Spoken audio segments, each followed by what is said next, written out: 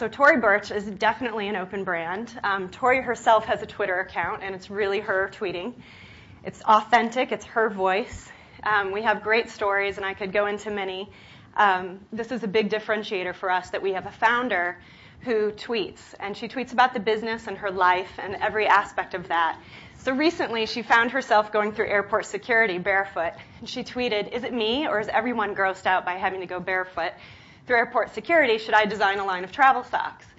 So we had a whole bunch of responses to this, and hate it, I always carry a pair of socks with me, you definitely should. Yes, you should, that would be great, and for kids and little boys and little girls, please do. It would make traveling so much cuter. And indeed, Birch booties, so going out there and calling them what they think they should be, are in order. Perhaps a full travel line. Airplane blankets are foul. And if you go maternity, let me know.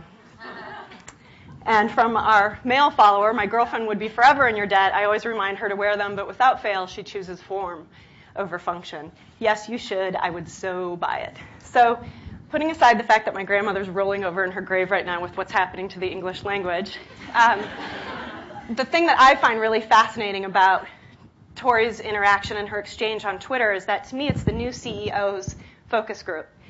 So back in the day, we used to usher customers into a sterile room with a two-way mirror and record those sessions and edit it to our own liking and hope that it got to the executive suite and was viewed. And today, it's really about talking directly to the consumer. And a lot of this interaction that Tory has with the consumer directly feeds back into her inspiration in the business.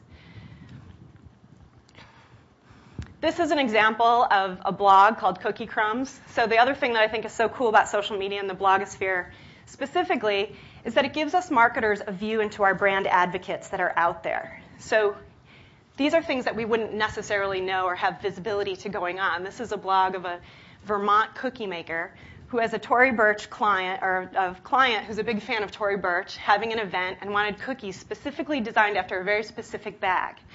And she goes into detail about how difficult it was to recreate the bag, right down to the hardware that she used, with the frosting that she used to recreate the hardware. So I find this really fascinating. ToryBurch.com is clearly a huge part of our e-commerce. It is our e-commerce initiative and online initiative. And it's the one of the fastest growing aspects of our business, and we believe in it completely. We believe in it in a more holistic way in terms of it's not just about driving our own e-commerce sales, because we do have wholesale distribution. We believe that it's really about the greater good and giving the customer a brand experience. And what I mean by that, or a specific example to that effect, is that we equally focus on e-commerce and product and selling that product, along with creating unique and exclusive content for our customers. So we have an amazing editorial team, and we organize around the content much like a fashion magazine would organize or a lifestyle magazine. So here's an example. Again, we have Tory as a differentiator. She is the customer and the founder. And so this is an example of Tory on. So whenever we launch a new product, Tory puts it on. She talks about it, her inspiration.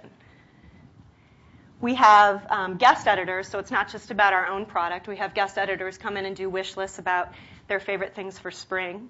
And we also share tips about Tory's love of entertaining, sort of what she's doing, and holidays provide a perfect venue for doing that.